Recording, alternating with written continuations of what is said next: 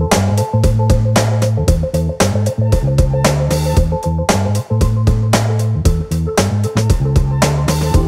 name is Goldstein, and I'm a background layout artist at Nickelodeon. I do backgrounds, black and white backgrounds, for a show called The Loud House. And I also developed a short here called Planet Panic, which is now online and anyone can check it out. I take storyboard panels, I blow them up, put them into Photoshop. I'll rough it out. I'll usually do like a rough pass just to get the layout and the composition right. And then I just go for it and I just kind of fill in the main part first and then do details and narrow it down. Yes, I'm definitely a gamer. Donkey Kong Country was the first game I ever played. And that game was hard for a 6-year-old.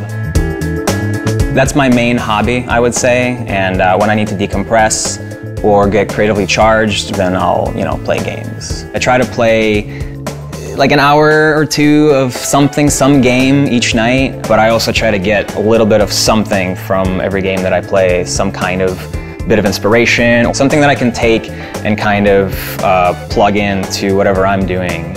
I think there are a lot of skills you can get from video games. I think that coordination and time management and creativity, there's teamwork elements if you're playing online games, you're trying to work together with people. And a lot of the stuff that I put in my short Planet Panic is heavily inspired by game structures and tropes and cliches and things like that.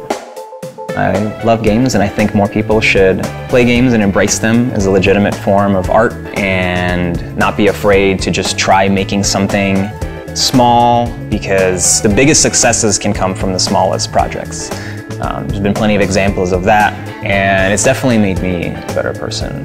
My name is Goldstein. I'm a background layout artist at Nickelodeon, and I am a gamer.